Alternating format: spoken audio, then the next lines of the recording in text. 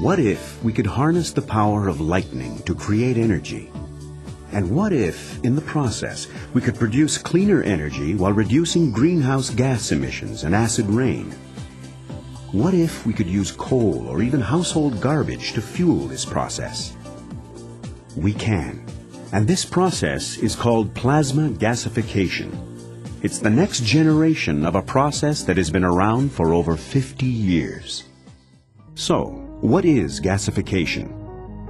A basic law of physics states that matter cannot be created nor destroyed, and that is the principle behind gasification.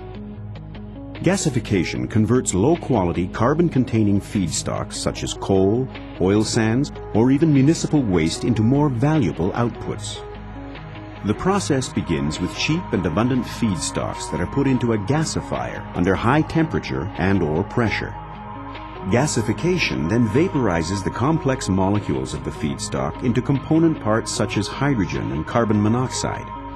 The vaporized stream of elements is called synthesis gas, or syngas. The syngas is then cleaned up by removing the environmentally destructive elements like sulfur oxides and nitrous oxides that cause acid rain. The carbon dioxide can also be easily captured to reduce greenhouse gas emissions.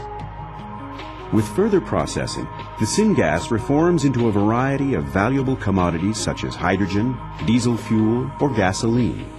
The syngas can also be used directly as fuel to produce heat, steam, or electricity.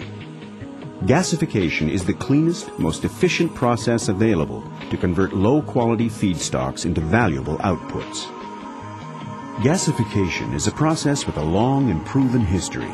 South African energy giant Sasol started using coal gasification in the 1950s, having a limited domestic supply of oil and natural gas.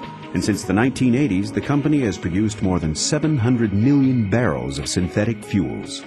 Today, hundreds of thousands of barrels of gasoline and diesel fuel are produced economically through gasification. Gasification projects are operating or being planned in every corner of the world. Countries with coal reserves projected to last hundreds of years, particularly in the United States and China, are increasing their energy self-sufficiency through gasification. Interest in gasification is growing worldwide. So why now? One reason is the high cost of energy. Natural gas and crude oil prices have been increasing for years and are in a constant state of flux. As a consumer, you see this at the gas pump and when you get your monthly electricity and heating bill. Now imagine industrial plants that use many times the magnitude of energy and how it affects them. As conventional energy companies struggle to replace oil and natural gas reserves, gasification will become a necessary part of providing the energy we use every time we turn on a light switch, heat our home, or drive the kids to soccer practice. Today, countries are looking to reduce dependency on imported oil and energy from politically sensitive regions. Gasification uses cheap and abundant feedstocks.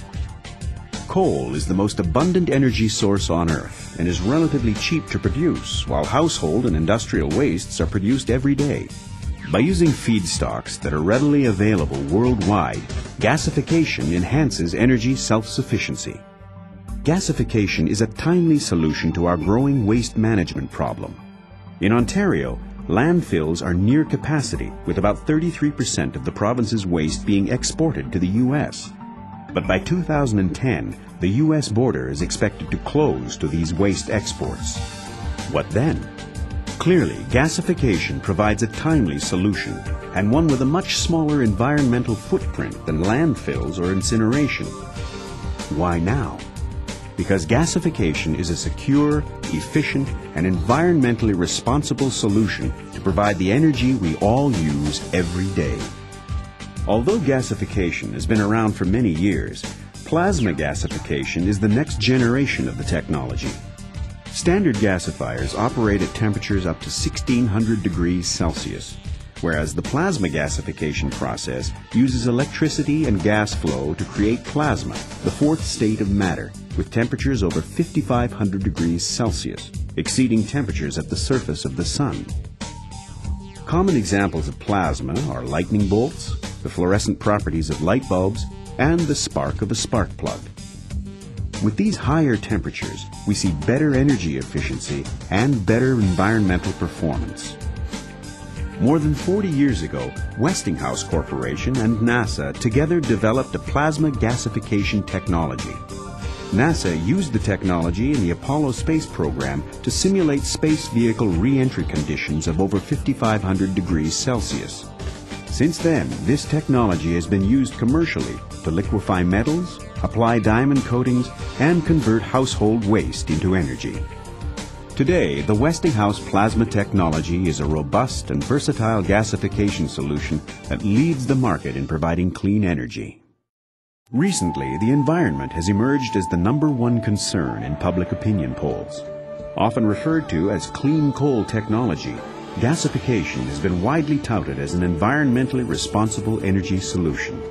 The Canadian and United States governments are both strong proponents for gasification and have developed various incentives, including tax incentives, government-backed debt, and other measures to encourage growth of gasification.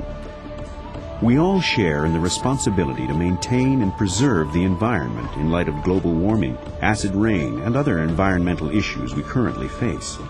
Gasification is an environmentally responsible solution which in many applications reduces greenhouse gas emissions and elements that cause acid rain. So what's next?